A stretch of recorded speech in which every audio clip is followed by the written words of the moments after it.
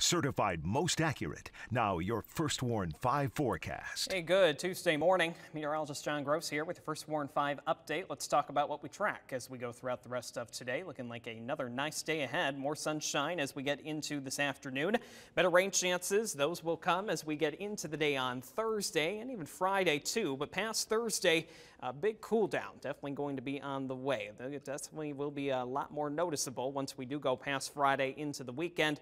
Talking about temperatures about 30 degrees cooler than some high temperatures we're going to have for you later this afternoon. So talking about your high temperatures today, it's going to be a little bit warmer compared to where we did get to yesterday. I think many locations back near 70, if not a few low 70s. Not going to be completely out of the question. A light breeze comes with that at about 5 miles per hour from the south and west. Pinpoint Doppler keeps you mainly dry this morning. Had a few areas of some patchy fog. Now high pressure will be in control. That's parked just off to our south. So that's going to give us another nice day today. Even a nicer day tomorrow with a few more clouds, but still going to be holding off the rain chances, it looks like, until we get into the day on Thursday. So enjoy a partly to mostly sunny sky as we go throughout the late morning hours. There it is right around 9-10 o'clock, and we continue with that even as we go into the afternoon. No complaints here as we go throughout the rest of your Tuesday. Overnight tonight, clear to partly cloudy as we start off Wednesday morning. Not going to be as cold tonight. I think we talked temperatures for the overnight back in the 40s, but we will add a few more clouds to the equation as we do go into the day on Wednesday. Still thinking we keep it mainly dry.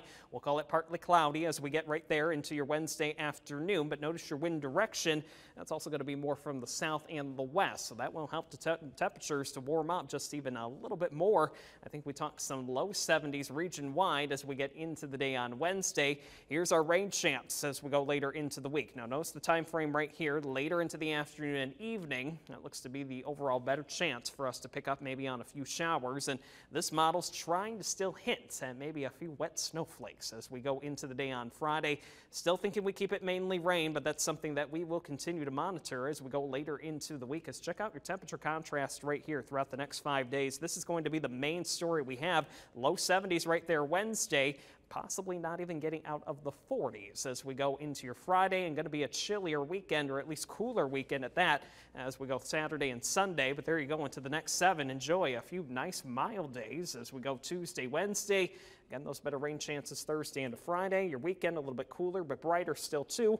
We'll keep temperatures right there in the 50s, near 60. Stay with WNEM TV5 on air, on the go, and online for more news and weather updates.